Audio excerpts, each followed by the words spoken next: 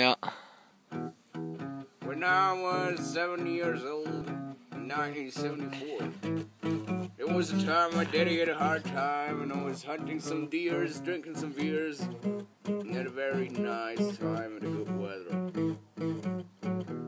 Then one day my father came and said, "Son, you'll come with me and I'll show you the way to live.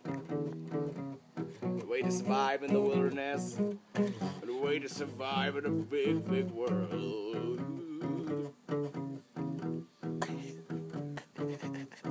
Then one day my father came and shot my mother. And I was crying, my daddy was crying and saying he was sorry, but he said, the last words he said to my mother was, "Oh, bitch, I had a very good time with you, but your sex ain't too bad. Your sex ain't too